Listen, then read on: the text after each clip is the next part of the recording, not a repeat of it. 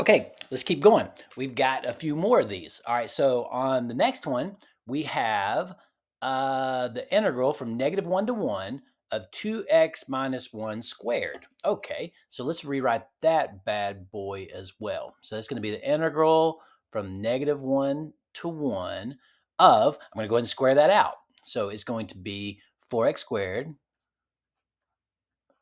minus, if you do the box method or FOIL method, whatever your teacher taught you way back in the day, and then plus 1 dx. A parentheses here, just kind of because it kind of makes me nervous to leave it off. You probably don't need it, but just so that there's no confusion. All right, so here we go. So the antiderivative of 4x cubed is going to be 4/3 x cubed. I think I said cubed a second ago. That's squared. Minus 2x squared. Hopefully you're getting pretty good at those antiderivatives. Plus x. And we want this evaluated from -1 to 1. Be really careful here. So I'm substituting 1 in first. It's always the big F of b first. So that's going to be 4/3, 1 substituted in, minus 2 plus 1. And then substitute -1 in. So it's going to change this to -4/3. It's going to leave this alone, minus 2, and it's going to make that a -1. Okay, so remember, we're subtracting here. So I'm going to have 4/3 minus a -4/3. So that's going to be adding. So that'll be 8/3. Okay, 2 minus -2 is, sorry. -2 minus -2. The squared didn't change the sign at all, so that's gone. So that's going to be a 0 right there in the middle of that. But this part, though, will be 1 minus -1, which is plus 2. So once again, without a calculator, that's 8/3 plus 6/3, also known as 14/3. Smells like area on that, because I don't know if any of that is going to be dipping below the x-axis. I know it's not on our interval. All right, we'll talk about that later. All right, here we go. This one, the antiderivative of sine. Well, the derivative of cosine is negative sine, so the antiderivative then is going to be negative cosine. So I've got negative cosine. Be very careful on that. Remember what you're doing there. Plus the antiderivative of 1 whenever x is your variable is x. I need this evaluated from 0 to pi. Okay, and you can always double check by taking the derivative here. The derivative of negative cosine is sine. All right, so I've got negative, so a little parentheses here, negative cosine, this is big F of b, okay, minus big F of 0. All right, so let's clean that up. So I've got negative pi minus negative pi. All right, so that's going to be, sorry, negative cosine minus negative cosine. Those cancel out. All right, and so what am I even talking about? All right, let's evaluate that. The negative cosine of pi. All right, so negative cosine of pi is going to be the x-coordinate.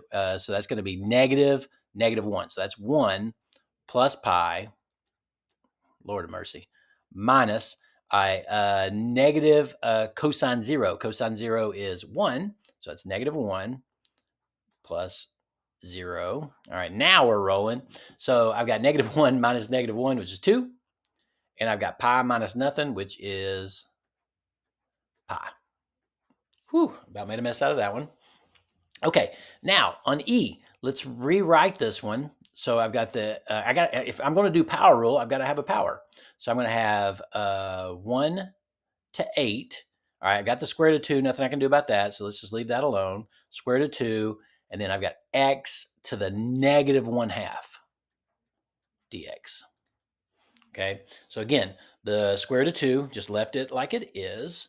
And then x to the -1/2. Now, if you like, you can factor out any constant. So I might do that this time, just, because I want to. So this is going to be the same as the square root of 2 times the integral of 1 to 8 of x to the -1/2 dx. All right, this equals the square root of 2. And then go ahead and use brackets here since I've got something sitting there. All right, if I'm adding 1 to that exponent, -1/2 plus 1 is 1/2. And if you divide by the same, right? And then now I'm evaluating that from 1 to 8. All right, so square root of 2, I'm just going to leave there. And then I'm going to do my fundamental theorem within that bracket there. So I've got 8 to the 1/2. Might have been best to leave it alone, but whatever. It's all good. So 8 to the 1/2 is 2 root 2, and square root of 8. Let's go ahead and write it out. So I've got 2 square root of 8. All right, and then minus, and I'm substituting 1 in. Well, 1 to any power is going to be 1 minus 2. Okay, now I will say maybe I should have left the square root of 2 there. I don't know. I'm feeling pretty good about it. So this would be, if I multiply the square root of 2 here, that'd be like the square root of 16. So I don't really have to rewrite that as the square root 2 times the square root of 2. So square root of 16 is 4. 4 times 2 is 8. But if I am distributing here, then that's where I'm going to have 2 times the square root of 2. Let me back that up. Back. There we go. And then I'll have 2 times the square root of 2. Sweet. Okay, on F. All right, let's go ahead on F and simplify this one. Not simplify it, but rewrite it so that it's going to be easier for us to do the fundamental theorem. So right now, I'm not crazy about the fact that we have a fraction here, so I'm going to make it so that it's not. All right, let me not skip any steps here. So it's going to be the integral from 1 to 4. And I'm going to divide both of the two things in the terms in the numerator by the square root of x. Dx. All right, so by the square root of x. Square root of x. Still thinking about square root of 2 from the last problem. Okay, so that's going to be 1 minus 1/2. So this is going to be the integral from 1 to 4.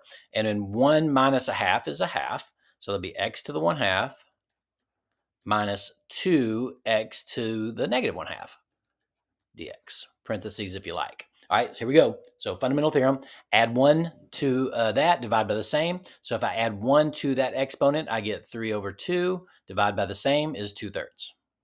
Okay, minus that minus sign right there. If I add 1 to that exponent, I get 1/2.